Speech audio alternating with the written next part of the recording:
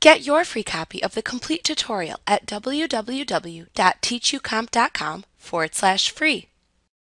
To view the fonts and font settings in Windows 11, open the Settings app window and then click the Personalization button at the left side of the screen to show the personalization settings for your computer to the right. Then click the Fonts button to the right to show the fonts and their settings at the right side of the Settings app window.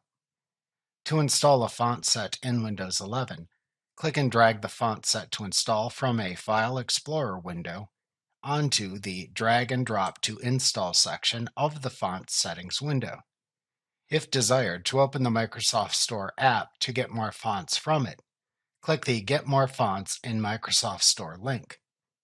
The installed fonts appear under the Available Fonts section. To search for a font, type the font name into the Type Here to Search bar at the top of this section to filter the list below as you type. To inspect a font and view its font settings, click it to show its settings at the right side of the Settings window. To preview the font using text you type the text into the Type Here to Preview Font field at the top of the settings.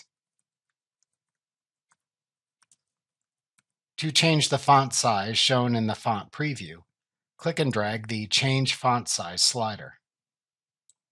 To view a font face's metadata, select the font face from the Select a Font Face to see its metadata dropdown.